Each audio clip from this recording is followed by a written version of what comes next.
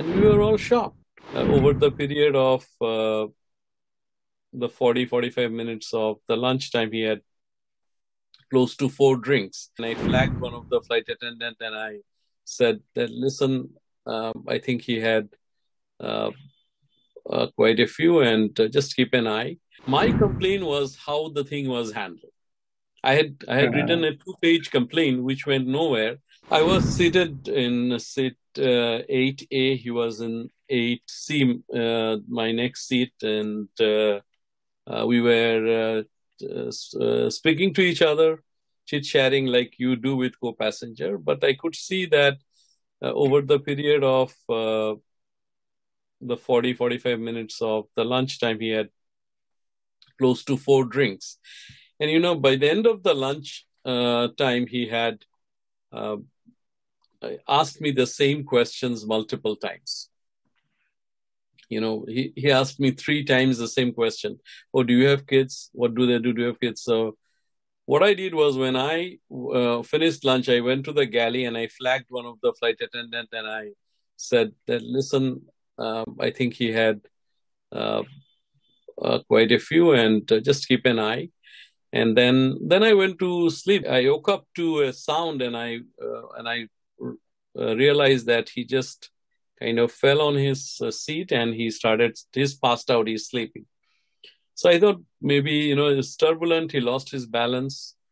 So I went to use the restroom, and when I went to, after I finished using the restroom in the galley, is when I met the lady. And I first thought that, because of it was a pretty turbulent flight, and I first thought that something must have spilled on her. And then she's a very quiet and very decent lady, and that is part of the reason why a lot of people around didn't understand what happened.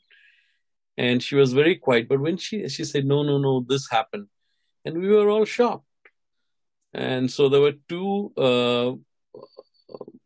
junior air hostesses who were in charge. They wore gloves, they cleaned her up, they cleaned her bag, which had her passport, and then, see, the problem is, I asked, I was there for a long time because I wanted them to give her a proper seat. Mm-hmm. First class was full, mm-hmm. But the business was full, but the first was absolutely empty, mm-hmm. And there were 4 seats in the first class. And so I went to one of the senior stewardess, and I said, just let her go and have a seat at the first. She said, sir, I can't do that. I need to take the permission of the captain. I said, then go and take the permission of the captain. So the thing is, the PIC, the pilot in command, he must have done his number of hours and he was resting. And she said, the PIC is resting. Only after PIC is available, I can ask her to move. So, see what happened, and what happened with Mishra and the lady is wrong. But my complaint was how the thing was handled. I had written a 2-page complaint which went nowhere, and only when things came out and an FIR was filed, people reached out to me. But the 2 pages written complaint that I gave went nowhere. A crime has happened. Your job is to report it to the appropriate authorities.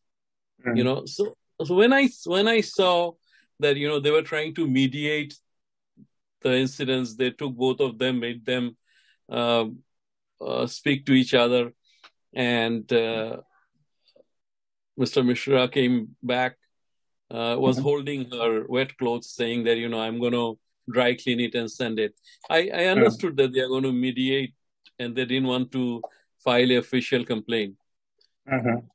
But I felt morally that I should write a complaint. So I asked for the JLB, or the General Ledger book. They said they don't have it.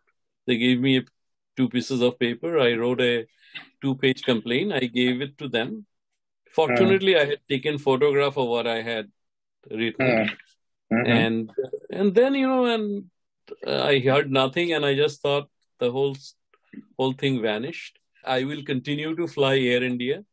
I still feel I still feel very proud to be an Indian and to fly Air India. And I have nothing against Air India, because one isolated incident like this does not define what Air India do or have done. I am myself from the northeast of India. Growing up, they have been our go-to airline.